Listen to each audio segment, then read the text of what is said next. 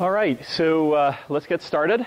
So we're continuing with quadratic programs, cone programs, duality relationships between different cone programs and different quadratic programs. And then at the end, we're going to wind up going into support vector machines, which are one of the big applications of quadratic programming, and I think they're a very cool application. And the math is certainly very nice. There are a bunch of very pretty things to look at in duality and support vector machines. So let's get started. So how many people remember the class before the midterm? Okay. Well, just in case you don't, we'll start with a bit of review. So we talked about quadratic programs, which are to minimize a quadratic program subject to linear equality and inequality constraints. We talked about cone programs, which are to minimize a linear function subject to cone constraints, right? So ax plus b in some cone, or x itself in some cone, right? And in particular, we talked about two types of cone programs, semi-definite programs and second-order cone programs. There's a reason we talked about those. Those are by far the most common cone programs that people talk about, with the exception, I guess, of linear programs, right? Linear programs, you can make them by looking at the cone, which is the positive or the non-negative orthant, right? So if you constrain ax plus b to be in the non-negative orthant, you're constraining it to be bigger than or equal to 0. All right, we talked about relationships between these different types of problems. It turns out that quadratic programs are a subset of second-order cone programs. In other words, you can easily turn any quadratic program into an equivalent second-order cone program. And we didn't show this, but second-order cone programs are a subset of semi-definite programs. So you can easily turn a second-order cone program into a semi-definite program. So these are sort of increasing levels of expressivity. You can express more and more in the same size program. They're also increasing levels of painfulness to solve. But the algorithms for all of them, as you see, right, as you're reminded here, there's poly-time algorithms for all of them. And by that I mean poly in the size of the representation and also in the accuracy parameter, 1 over epsilon. Right? And it's a big open question whether you can get rid of that dependence on 1 over epsilon. In other words, whether you can get a purely combinatorial algorithm for some of these things. We also pointed out that the second-order cone and the semi-definite cone are both self-dual, meaning that the dual cone to each of them is just the cone itself. That turns out to make a bunch of things easier to look at. It makes the duality theory prettier. So that's a nice thing to remember. And we went through a bunch of examples, including group lasso, Huber regression, which is a robust regression. It's when the penalty gets to be linear rather than quadratic on the residuals, once the residuals get to be large enough. And we talked about matrix completion. All right. So here's the slide on matrix completion. This is where we ended the last class. So I'm not going to go through this full derivation again, for which everybody is probably... Did I lose? What happened to my...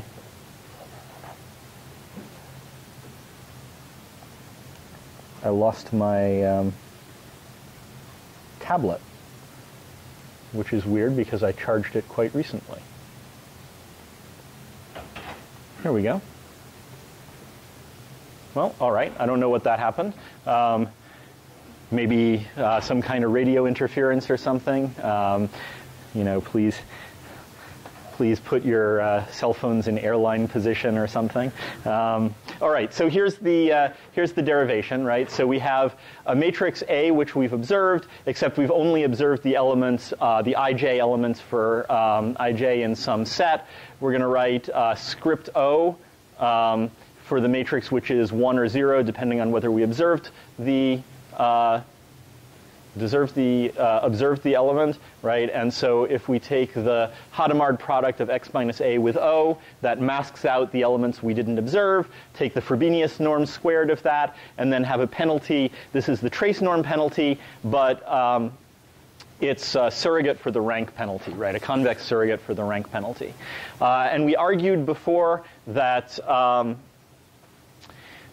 this trace norm penalty could be replaced by lambda times the trace of p plus the trace of q, where we constrain px x transpose q to be positive semi-definite, right? And so that turns this into a semi-definite program because we now have well, a quadratic objective plus a semi-definite constraint.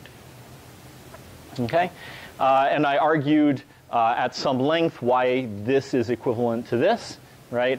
And one thing which I wanted to point out was that there was one thing where I went a little bit too quickly last time. So here. Right, so we took, we wanted to show here that m bigger than or equal to 0, right, m positive semi-definite was this, right, constraining this to be positive semi-definite meant that you had a bound on this trace norm, right? And so we took, so if you're positive semi-definite, that means the dot product with any positive semi-definite matrix is non-negative.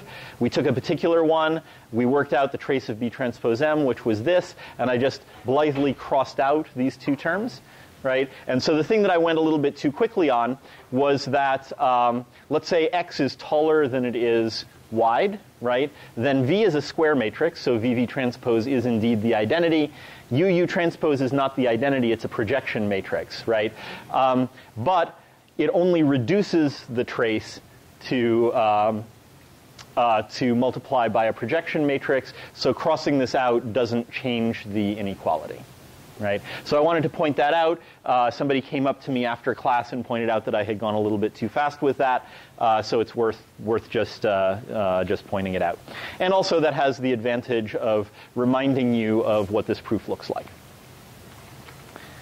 All right, so that was matrix completion. Now let's go to the next example, which is max variance unfolding. Also known as semi-definite embedding. And so this is going to be a problem for, it's going to be essentially a nonlinear version of principal components analysis. So the point of either principal components analysis or maximum variance unfolding is that we're given some, points x, which are in a high dimensional space, dimension n, and what we want to do is find a bunch of points y, which are in a lower dimensional space, k much less than n, such that we preserve distances approximately, right? So for principal components analysis, we want to preserve every distance. For maximum variance unfolding, we want to do something a little bit nonlinear. We want to preserve only the distances in some network of edges. So typically what we'll do is we'll take small Euclidean distances. So here, 2 is the high dimensional space, right? And 1 will be the low dimensional space, because that's what I can draw on the slide. And so we've made a network of edges between nearby points.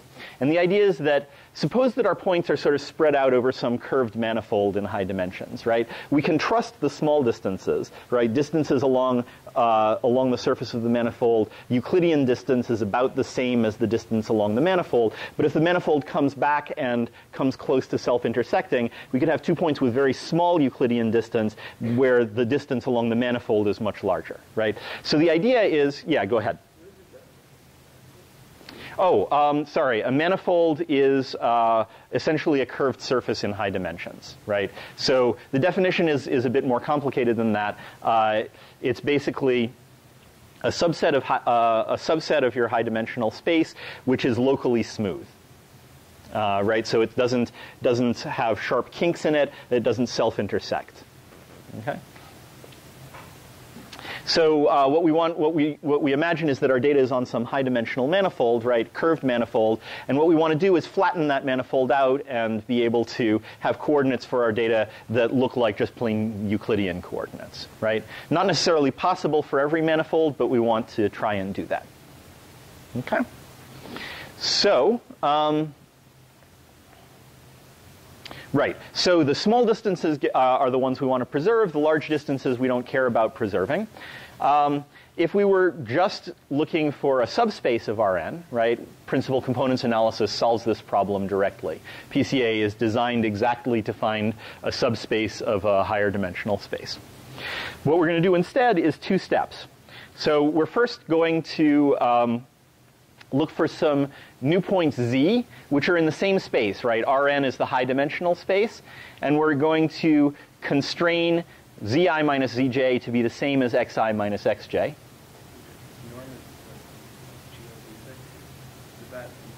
This is Euclidean norm, right? So we can measure Euclidean norm. We don't know the manifold, so we can't measure the manifold norm, right? But we know that small Euclidean norms are likely to be approximately equal to the manifold distance, right? So what we're going to do is preserve the small ones and then try and do an optimization problem to figure out the larger ones. Okay? All right, so what we're going to do, first step, we're going to re-embed the points in the same dimension, right? And what we're going to try and do is take the manifold and make it, instead of a curved manifold, stretch it out so that it's a plane, right? So if we take our, let's say a C-shaped manifold and stretch it out to be a line, right? Then what we can do in the second step is do PCA, and PCA will find the line for us, right?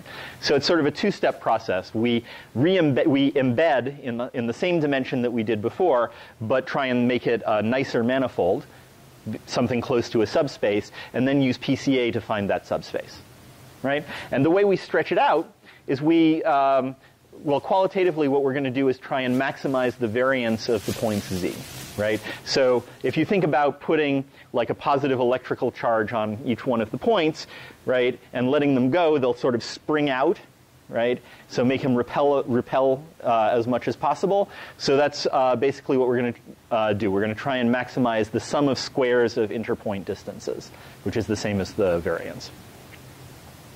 All right? So does that qualitatively make sense as an algorithm? All right. And spoiler alert, it's going to turn out that this problem of maximizing variance is going to be a semi-definite program. And that's what we're going to show on the next slide. So here's the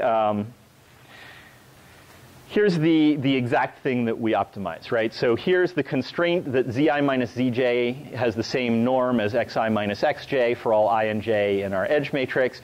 And what we're going to do is maximize the trace of the covariance of z, right? And I argued before that that's essentially the same as having the points all repel one another. And so that's going to be, maximizing this is what's going to wind up causing our manifold to unfold. Right? So this is why it's called maximum variance unfolding. It's also called semi-definite embedding because it's an embedding algorithm that uses a semi-definite program. All right? So I'm going to start by defining a few quantities. So we'll say that X is the matrix, which has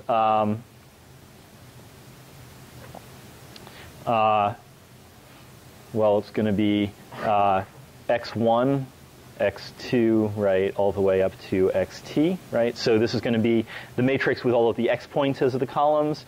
And I will define z to be the same thing for the z points, z1 up to zt, right? So this is capital Z here. Okay? And then I'm going to define P to be X transpose X and Q to be Z transpose Z. Okay?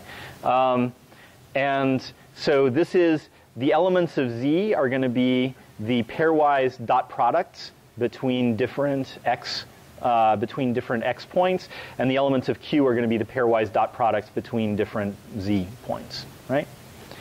And so P here, right, this is going to be given. right? And what we're going to do, Q will be our optimization variable. Okay? So we've done a change of variables here, right? I'm giving you Q instead of Z. And it's pretty clear I can go from Z to Q. It's not obvious that I can go from Q back to Z. But it turns out, for example, if you if you have any kind of factorization of Q, right? If you factor Q as Z transpose, or Z transpose Z, right?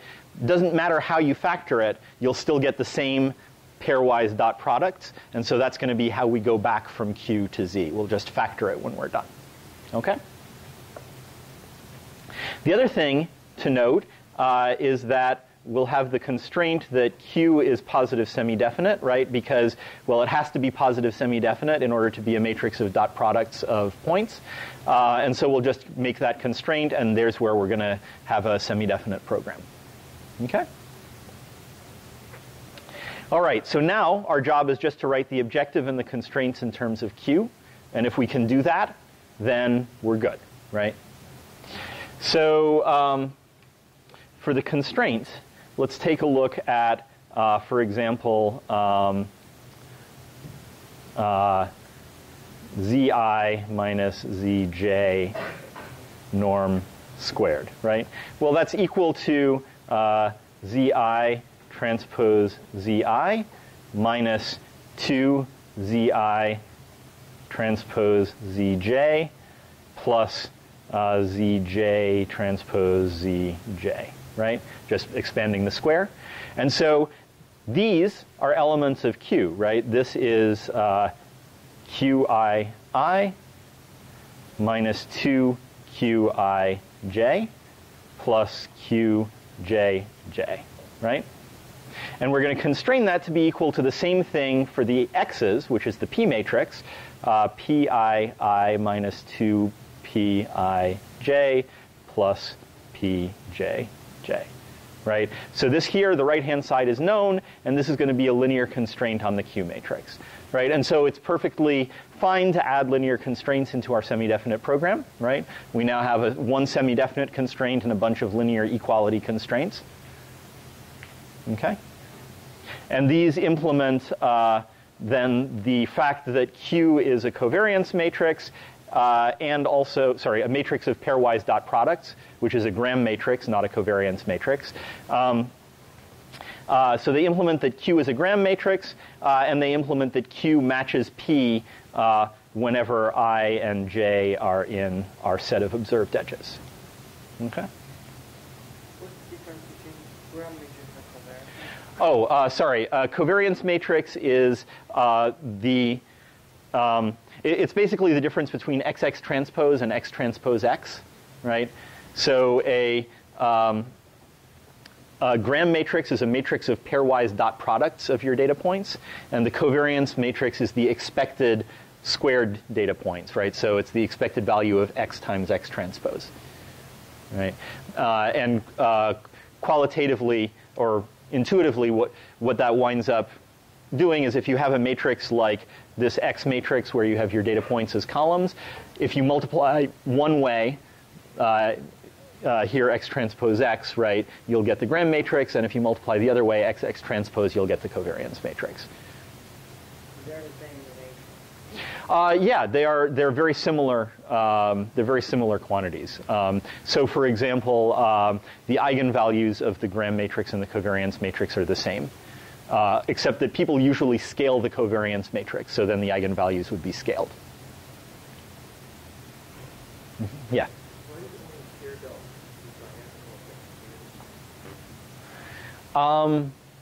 Right. So,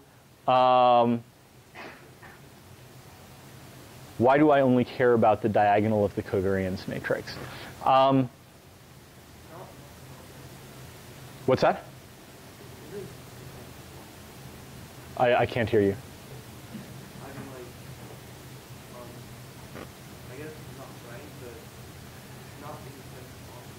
No, the covariance matrix is not going to be orthonormal. So let's see. I guess I only argued intuitively that the trace of the covariance matrix is the right thing to maximize. Let me do the next derivation, and then I think I might be able to argue a little bit more precisely. Right. So what I'm going to do, the next derivation is to try and write the covariance, the trace of the covariance, as something in terms of this Q variable. Right. And so the covariance of the z's, right, that's equal to 1 over n sum over I, zi minus the mean of zi, right, times zi minus the mean of zi transpose. Right.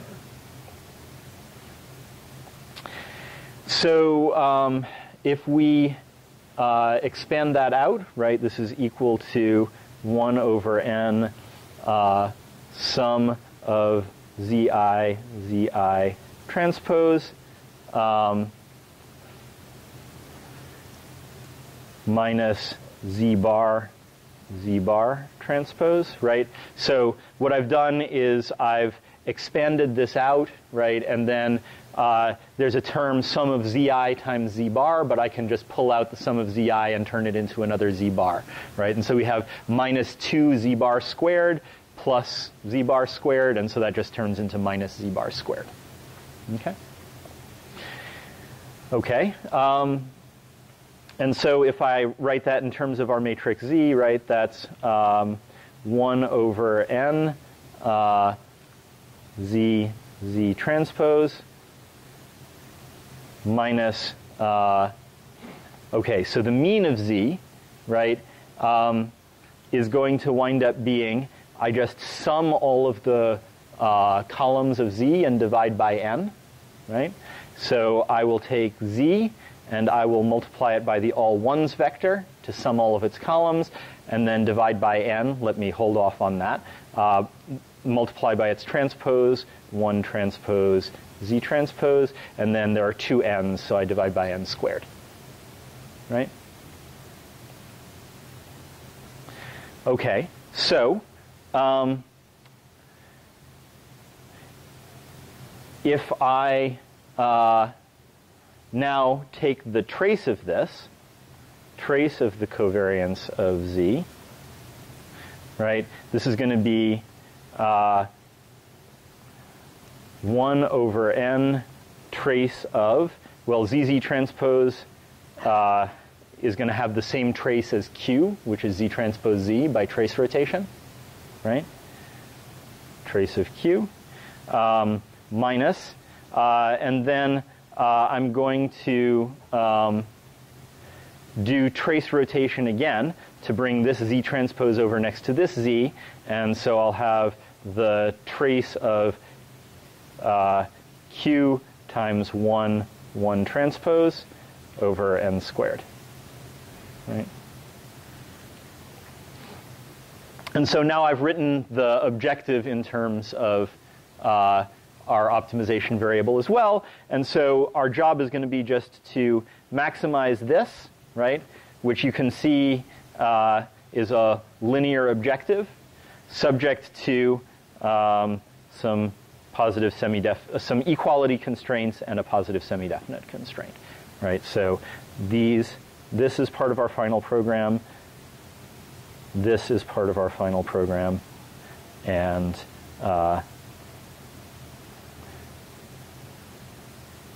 maximize this thing as part of our final program. All right. So what I wanted to argue in answer to your question, which is, it's still not immediately clear from this. If I were to write down the sum over all I and j of the distance between zi and zj squared, right? It turns out that with some manipulation, I can turn that into the trace of the covariance of Z, right? So in other words, if I maximize the sum of all squared pairwise distances, that's going to be the same as maximizing the trace of the covariance. I don't want to write down that derivation because it'll take us a little far afield, but intuitively, maximizing the trace of the covariance is basically the same as maximizing the size of the cloud of points, and so is maximizing the sum of the squared distances. Okay?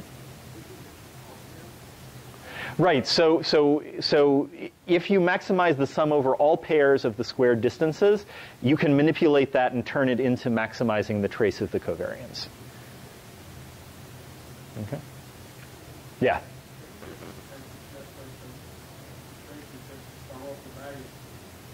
Right, right. And so the question is why don't the off-diagonal elements of the variance matter? Okay? And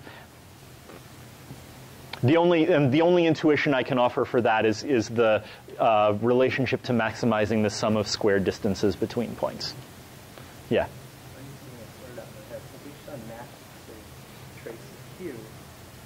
Mm-hmm. Right? When you'd be maximizing the sum of the norm, you'd be maximizing the convex. No, this is a linear function of q, right? It's a nonlinear function of z. Right.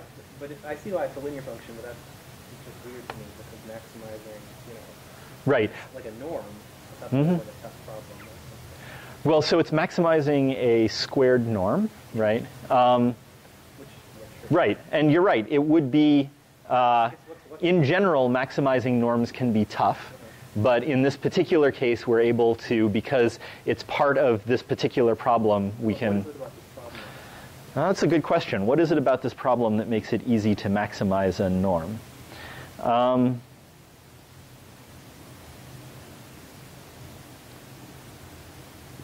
I mean, I think it's basically just that you can turn all of the constraints into linear or semi-definite constraints on Q, right?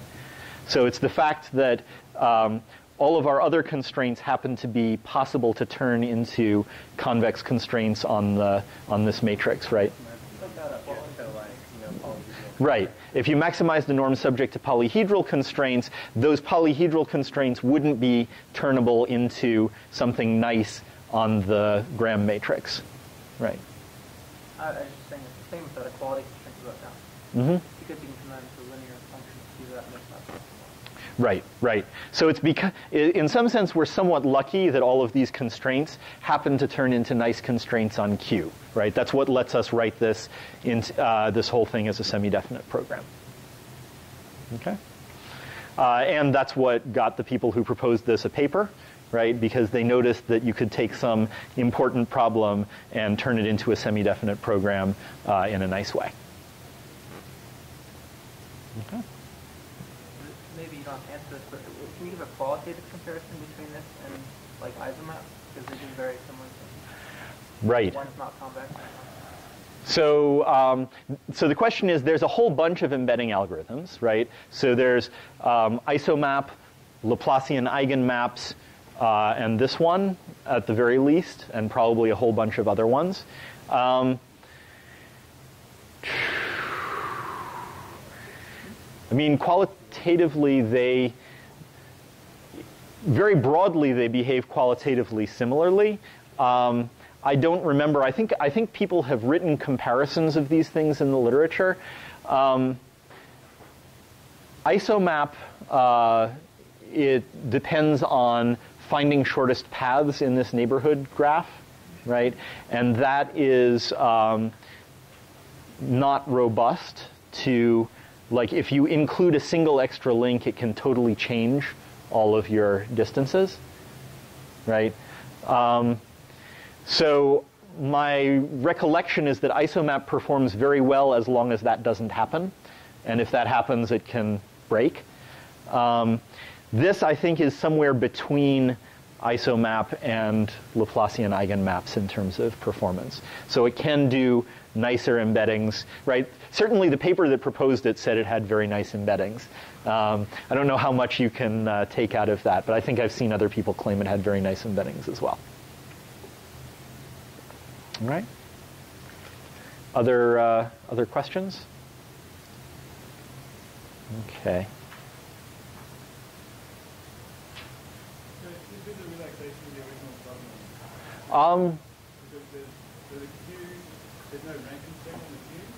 So the queue would actually be rank n. Right. So Q will wind up being rank n at the end of this, and that's why. So you can think of that first step of embedding yourself in the same dimension as a relaxation of the problem of embedding yourself in a lower dimension.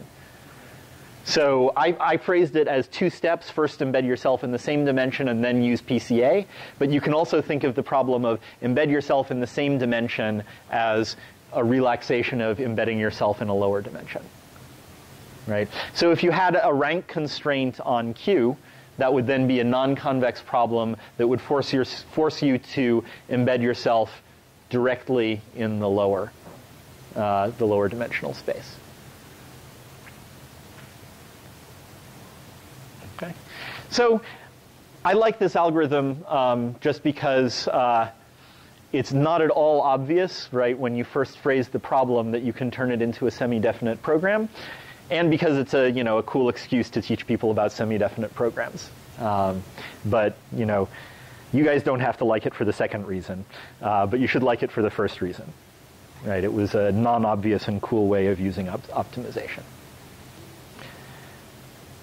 All right, so stolen directly from the Weinberger and Saul paper, which is a survey of this of work on this method. What they did was they took a whole bunch of images of this teapot. Right, this is a very well-known teapot. Right, it's a synthetically rendered teapot, and they just rendered it in a whole bunch of orientations. Right, they rotated it, and so if you look at, right, so naturally it should be a circle, right? But it's this sort of one-dimensional thing that you could embed in 2 dimensions.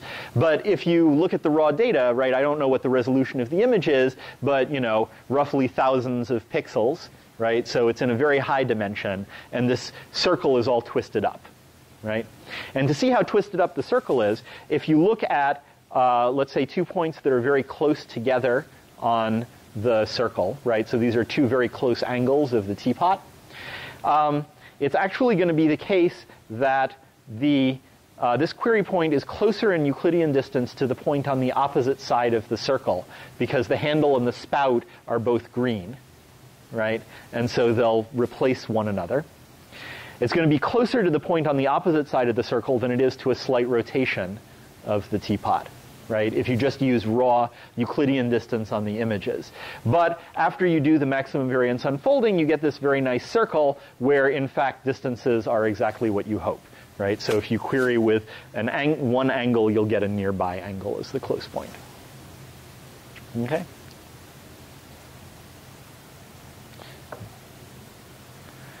Okay, so now time for duality, right? Duality for quadratic programs and for cone programs. So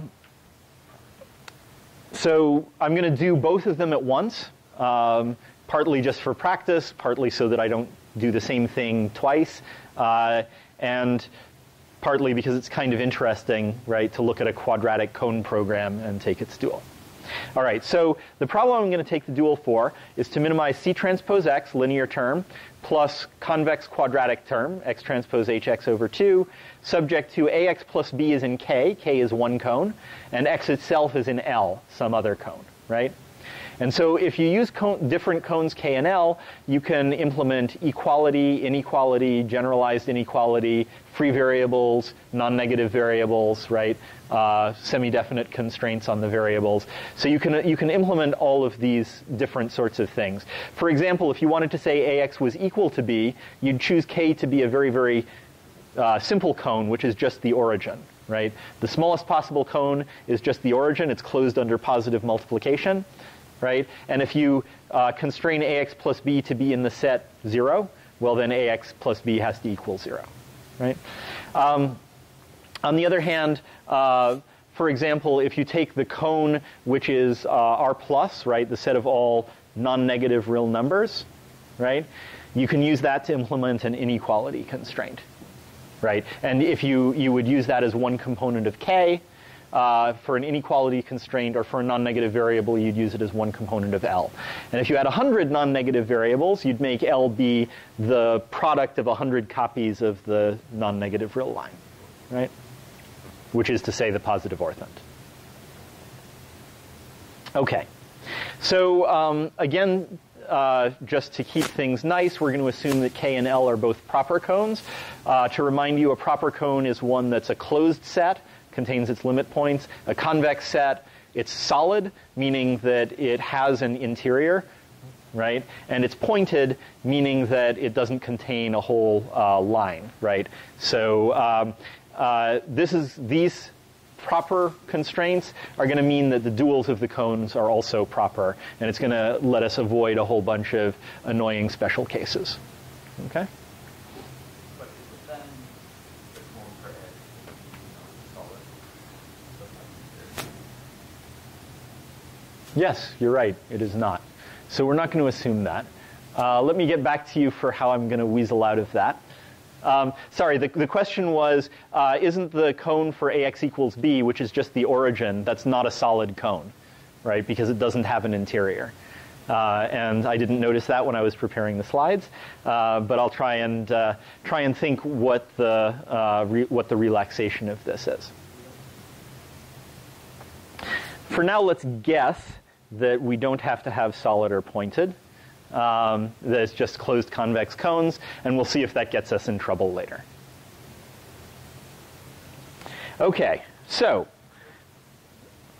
yes. Wouldn't you make it the intersection of two cones? I mean, two solid cones. Like you're not That's right. positive opposites and negative opposites. Right, so you can do equality with two matching inequalities. That's another way possibly to weasel out of it. Again, I'll think about it and see what the best weaseling is. Okay. So if we want just a cone program, we set h to be 0, right, and have just a linear term. And if we want just a quadratic program, we set this to be K and L to be non-negative orthant, for example. Okay? All right. So suppose we pick some vector y, which is in K star, right? And some other vector s, which is in L star, right?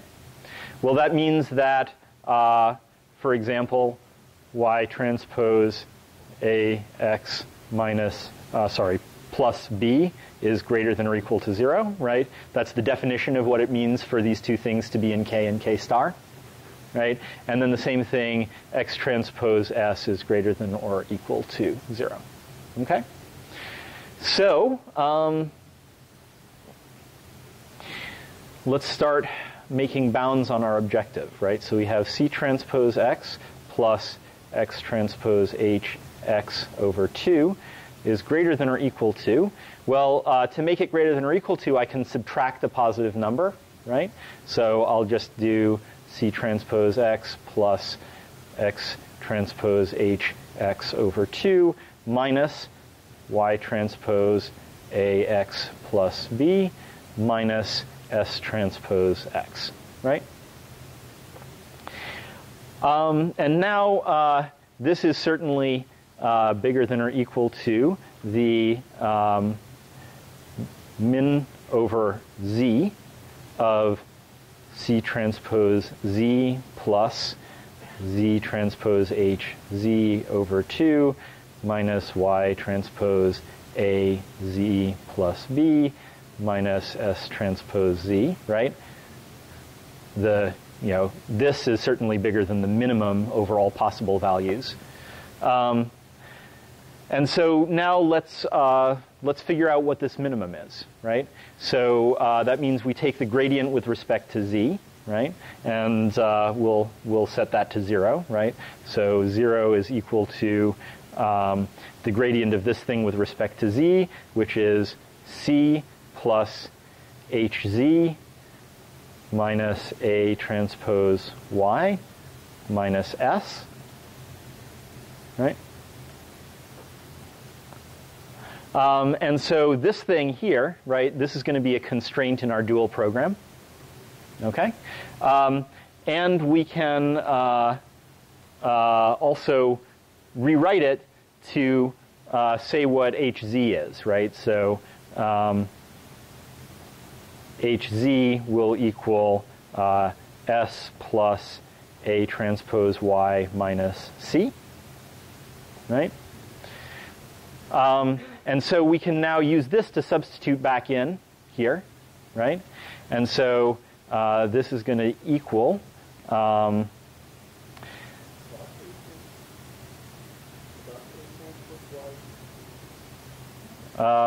right, hz is on this side, so we're moving s and plus a transpose y over to that side. Oh, this should be plus? This is supposed to be a plus sign, yes. You're just saying that my, my handwriting is horrible as usual. Sorry about that.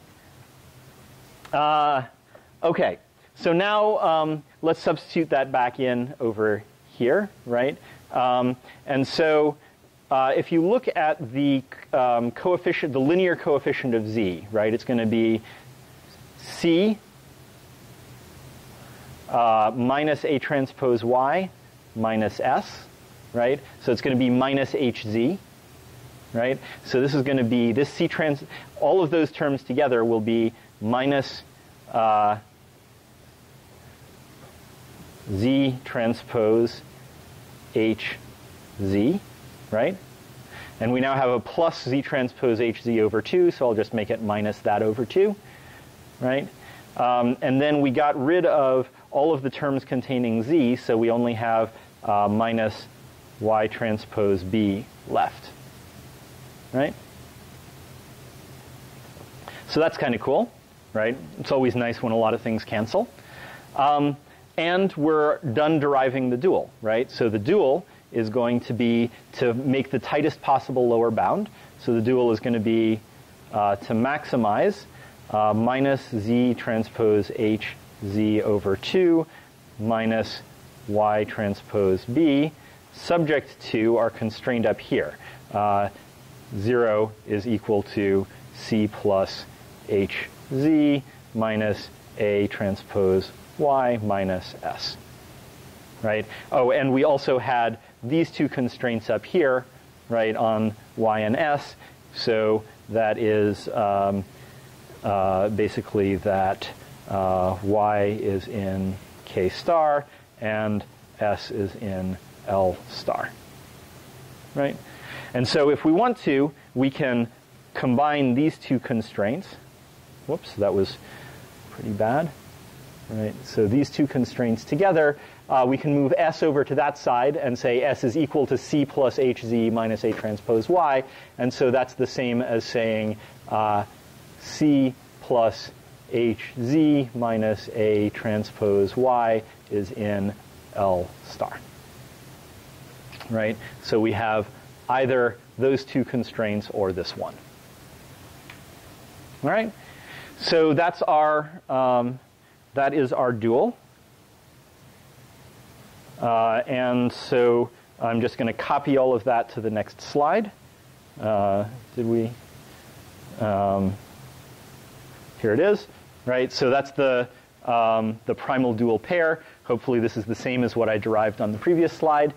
And I think it might be a good time now to take a brief break. And we'll come back and talk about the primal dual pair when we get back. All right, so let's get back started again. So here's our primal dual pair, right? And we derived that on the previous slide. And what I wanted to point out was just that some relationships between the primal and the dual, right? So first and maybe most obvious is that K and L turn into K star and L star, right? So K and L turn into their dual cones, right? K, which was on the linear constraint here, right? So this was a linear equality or inequality constraint. It's now the cone that's on the variable itself. So K star is on Y instead of on this stuff here. Whereas this L here was on the variable, and L star is on the linear constraint in the dual. right? Min problem turns into a max problem.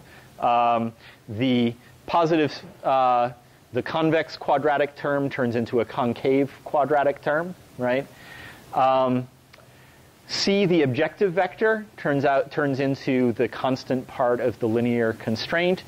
B, the constant part of the linear constraint, turns out to be the objective vector here, right? And so, in general, what you're doing when you go between the primal and the dual is interchanging the roles of variables and constraints, right? And so that you see that in two different places here, right? K and K star are on the constraints or the variables, versus L and L star on the variables and the constraints. And then the same thing, right? C is on the variables and B is on the constraints, and here B is on the variables and C is on the constraints, right? So that sort of structure often happens when you take the dual of an optimization problem, and I just wanted to point it out here. It can help you notice if something's going wrong, right? If you're taking the dual and something ends up in the wrong place. The other thing is there's a lack of symmetry between the primal and the dual that's, to me, kind of interesting, right? Here H was just in the objective, but here H appears in the linear constraint as well. So, right, I mean, there's another lack of symmetry. Like, for example, in linear programs, when you took the dual of an inequality form program, you got a standard form program and vice versa. Right here, that gets turned into K versus K star and L versus L star. But the quadratic program adds this extra additional small asymmetry, which I think is interesting. The other thing that I wanted to point out is that, for example, if suppose K is a product of zeros and positive orthents, right? So every time you have an equality constraint that corresponds to a zero component of K, the dual of 0 is the entire real line, so that'll turn into a free variable in the dual, right? And so that's the same as linear programs, right? If you had an equality constraint, it would turn into a free variable. And the same thing if you had an inequality constraint, right, that corresponds to a component of A that's a half line, right, yeah, half line. And the dual of the half line is the half line again, and so that'll turn into a non-negative variable, right? So duals have the usual structure that we're used to. It's just a little bit more general here in the primal dual pair of cone programs. Mm-hmm. I'm sorry, why what? Why are we happier with a dual? We might not be. We might be less happy with the dual, right? So the dual is just a different way of expressing the same optimization problem as the primal. And sort of throughout the course so far, and even more commonly coming up, you'll see places where taking the dual of an optimization problem lends additional insight into that problem, right? So for example, if you remember max flow and min cut, right? It wasn't obvious that the dual of max flow was min cut, but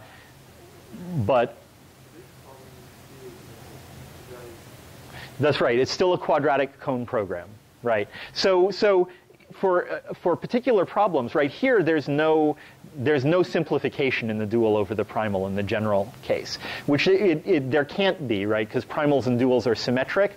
So anytime you find one problem where the dual is simpler, right, that tells you that there must be another problem where the dual is more complicated, right? But because the primal and dual are different, one of them is often simpler and one of them is often more complicated. And so knowing about the dual, anytime you come across an optimization problem, try taking the dual. If you're lucky, the dual will be simpler, and you write a paper about it. If you're unlucky, the dual is more complicated, but then you say that the more complicated one was the original problem that you cared about, and write a paper about how to solve it using the simpler problem, right? So I guess the only really unlucky case is when they're equally hard, right? Which is actually somewhat common. All right. All right. So let's take a look now. We got the primal dual pair, right? Here's the primal dual pair again. And I wanted to look at the KKT conditions, right? So the KKT conditions, there's going to be primal feasibility, right, which is this one and this one. There's going to be dual feasibility, this one and this one, right? And then there's going to be the weird one, right, which turns into complementary slackness in linear programs. And the simplest way to remember that one is to say that the value of the two objectives has to match, right? So if, in general, in the primal minimization problem, if you have a primal feasible point, its value is going to be higher than the value of any dual feasible point, right? And if they're equal, then the primal point must be optimal, the dual point must be optimal, and strong duality has to hold, right? So, I'm just going to constrain these two objectives to match, right? So that's C transpose X plus X transpose H X over 2 should equal this, but I'm going to move it over to the same side, plus B transpose Y plus Z transpose H Z over 2, and that has to equal 0, right? And so this is the last remaining KKT constraint, but I'm going to mess with it a bit to try and make it a little bit more interpretable, okay?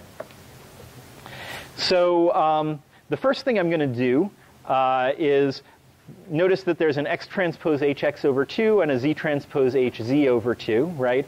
And so I'm going to complete the square, which means I'm going to add plus X transpose HZ minus X transpose HZ, right? And so I can take this guy, and that guy and write them as X minus Z transpose H X minus Z over 2, right? And then I have this plus X transpose HZ left over, right? So now I'm also going to add and subtract plus X transpose A Y minus X transpose A Y. So just to keep our place, I'm going to put dots next to constraints, next to terms that we've taken care of, right? So we've taken care of this term, we've taken care of that term, and we've taken care of that term, right? So now I can get, so here's a B transpose Y, right? And an X transpose AY, right? So that's AX plus B transpose Y, right?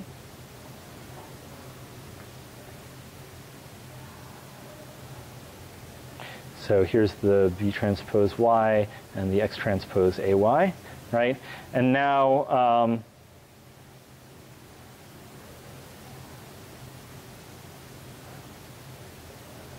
if we look at all of these remaining terms, they have an X in them, right? So we'll factor that X out, have X transpose times C, this term, plus HZ, that term, minus, whoops, this should be X transpose A transpose, right, to get that to work. And you guys didn't catch me when I transposed it here, but somebody would have caught me if I did it here. So this should be minus A transpose Y, right? And then this whole thing has to equal 0, right? So I completed the square, and I added and subtracted X transpose A transpose Y, right? And then I collected terms in a clever way. Now the interesting thing to note is that this thing here, right, this term is non-negative because it's a positive definite quadratic term, positive semi-definite quadratic term. This is non-negative because AX plus B is in K and Y is in K star. This one's non-negative because X is in L and this thing is in L star, right? So every single one of these terms is non-negative and they add to 0. Therefore, each one must individually be 0. Right? And so that's going to be the rest of my KKT conditions, right? So we'll have AX plus B transpose Y is equal to 0. X transpose C plus H Z minus A transpose Y Whoops, that's a messy y. Y is equal to 0. And then this last term, instead of writing it as this being equal to 0, I'm going to write it as hx is equal to h. Whoops, that's a is equal to hz, right? Because that's equivalent to this being 0. Okay, so these are now my KKT conditions. Okay, so we have primal feasibility, dual feasibility, two different complementary slackness constraints, and then this one, which is new for the quadratic case, which is hx equals hz. Okay, so that's kind of nice, right? And it's going to wind up being useful in a bunch of places. One is in optimization, we can check these conditions, and if they're satisfied, we're done. Another is, even if we're not running an optimization algorithm, if we come up with some way to get ourselves a primal and dual pair of solutions that satisfy the KKT constraints, we must be there. We must have solved the problem, right? So it's a way to check whether we've solved the problem. Okay. Okay, so again, I just copied them to the next slide. Another thing I should point out is that if we just had a cone program, in other words, if h were 0, these things would simplify, right? So this would become c minus a transpose y in L star, right? This thing would vanish, right?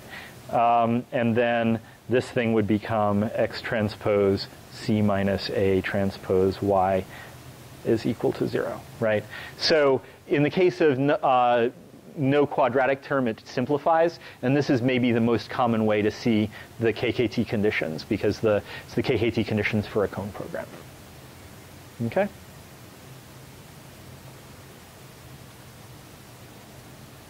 Oh, I should mention also, this lets us, this primal dual pair is going to let us say something about when strong duality holds for a cone program, right? And there are going to be cases where strong duality doesn't hold for cone programs, but Slater's condition, for example, tells you that if you have a point in either the primal or the dual, which is strictly feasible for the cone constraints, right, then you're going to wind up with a strong duality holding. Mm-hmm. All right, so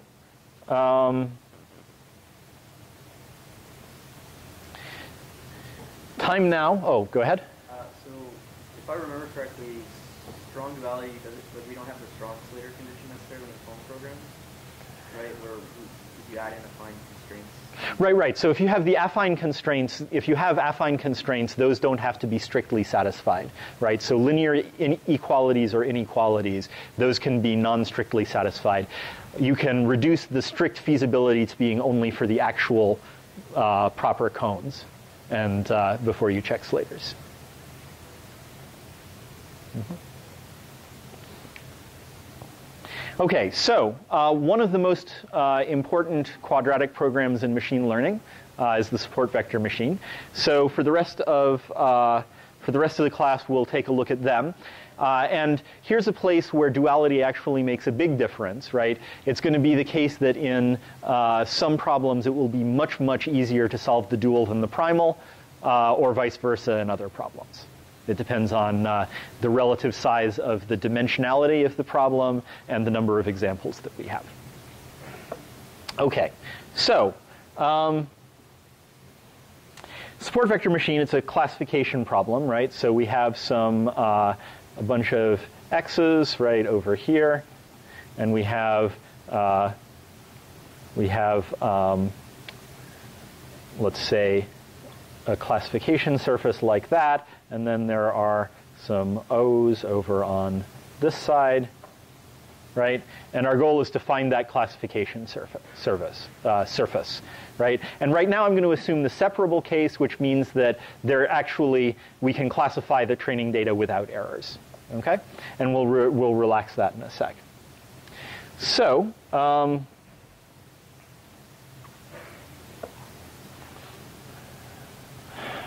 our data for the problem are going to be some training examples xi in Rn, and their labels yi, which are in -1 and 1, right? So negative and positive, right? If we have this, right, so here's our classification surface. Let's say that the origin is over here, right? And so if we draw a normal from the origin to the constraint surface, right? So let's say that let's write this plane as w dot x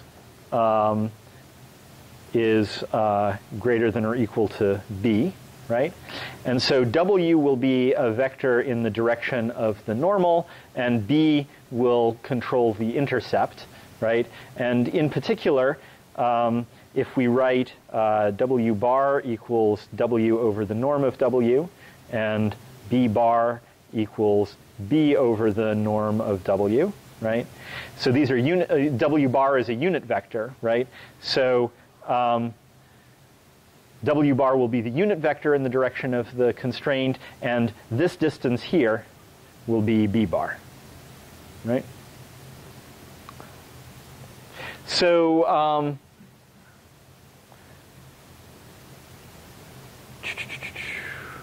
we also, for a support vector machine, are concerned with the margin by which we classify something, right? So if we draw, for example, this orthogonal, right, that normal to the plane, and if we look at, if we call that the margin, right, so we'll say that margin for the ith example is equal to b bar minus w bar dot xi, right? So this is mi for example xi, right? Right, and because this is the constraint w dot x minus b is bigger than or equal to 0, right? So I guess I should say over here, right? So this one will be, let's say, mj, right? And mj will be w bar dot xj minus b bar, right? So it's just the distance that you are on the correct side of the plane. Okay? So this here is xj. Okay, just to consolidate, both of these are going to be, so let's say this is y equals +1 on this side, and y equals -1 on that side, right? So if we multiply this thing by -1, right? So this is equal to yi times w bar dot xi minus b bar, right? And then y is +1 on this side, so they're both equal to yi times w dot xi minus b bar. Okay? And so the whole problem, then, to try and find the hyperplane that separates the points with the maximal possible margin, right? So that's going to be the definition of the support vector machine. And what we want to do is to maximize m such that m is less than or equal to yi times xi dot w bar minus b bar for all I. Okay? Now, this is an optimization problem, but it's not a very nice optimization problem because w bar here is constrained to be in the unit sphere, which is not a convex constraint. Okay? So, so what are we going to do? We're going to get rid of all of the nasty constraints, and it looks like this. Right, so this is the margin. We're trying to maximize the margin. I just copied that from the previous slide. So let's define V is equal to W bar over the margin, and D is equal to B bar over the margin. Okay? So we're going to make this change of variables, and it's going to turn this into a nicer optimization problem. So let's see. This means that W bar is equal to MV, B bar is equal to MD, right? And to get just M, well, the norm of V is equal to the norm of this, which is the norm of W bar, which is 1, divided by M. Okay? So let's just substitute. We have max 1 over M subject to, so let's divide this constraint through by M, right? So M over M is 1, less than or equal to yi times xi dot W bar over M, right, which is V, minus B bar over M, which is D. Right? So now we have still linear constraints here, but we've eliminated the variable W bar, which was constrained to be in the sphere, and replaced it by V, which is anywhere in Rn. Right? And so we've gotten rid of one of the non-convexities. However, we have this annoying 1 over M in the objective, right?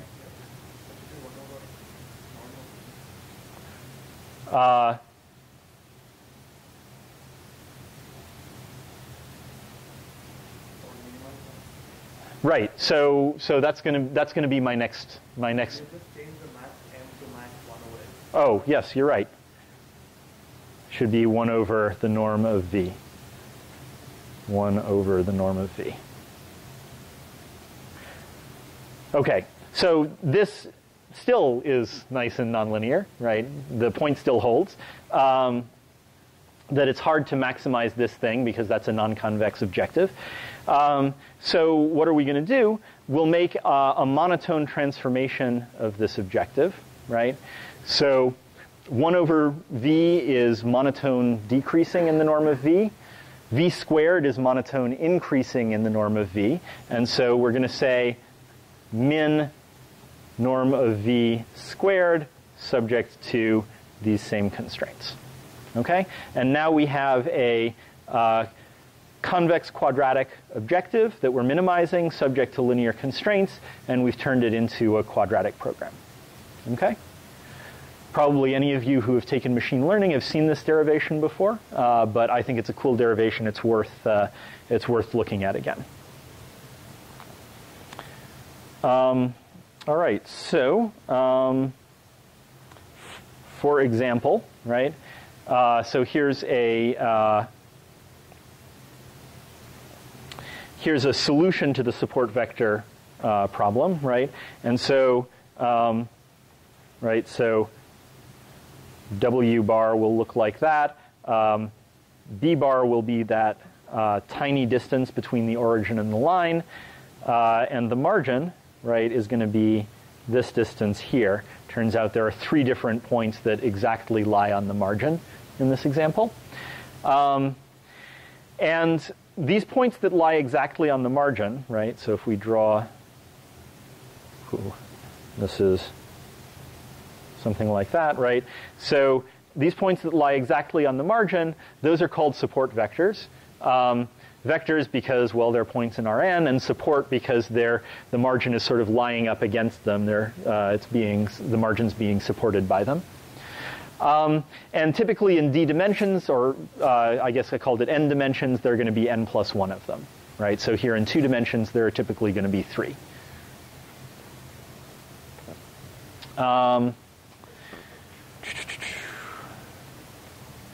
Now, we can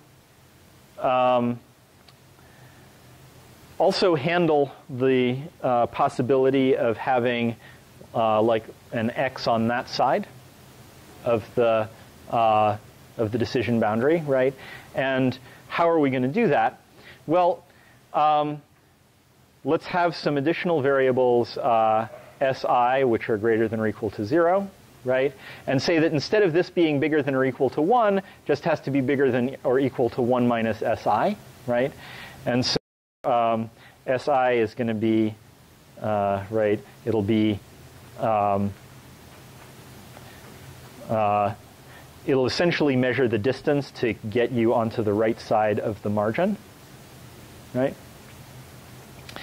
Although it's going to be scaled by the norm of this constraint, right?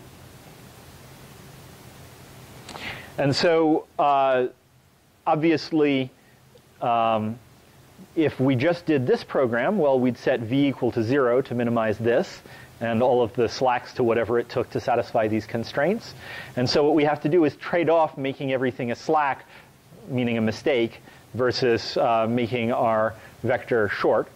And so what we're going to do is just add a penalty plus c times the sum over all I of the ith slack, right? And so what's going to wind up happening now is that for very big slacks, we're going to wind up wanting to reduce them, right? If v is 0, well, there's no penalty for moving a little bit away from 0 because the quadratic is flat there. And so we'll move v a little bit away and decrease the corresponding slacks.